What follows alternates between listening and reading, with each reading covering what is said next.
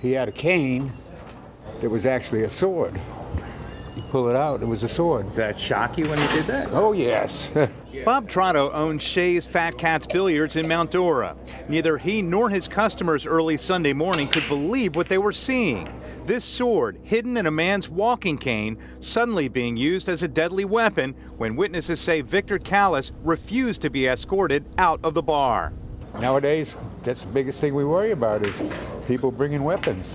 A security employee and another man were injured, including one slashed on the hand when they say the suspect started swinging the sword. Why does he carry it? Because he couldn't walk. He has a. Why does he have a sword in his cane? That's the part I'm trying to understand. He got it in the mail. Somebody sent it. The suspect's mother told me her son suffers from emotional problems since another family member recently passed away. I'm gonna go see a doctor and then take him and see what's going on. But he's in bad shape. Has he ever used this sword and a cane Never. to defend himself? Never. Never.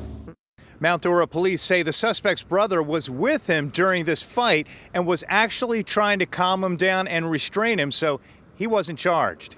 Callis is set to be arraigned on 3 charges, including aggravated battery with a deadly weapon, next month. Greg Fox, WESH 2 News.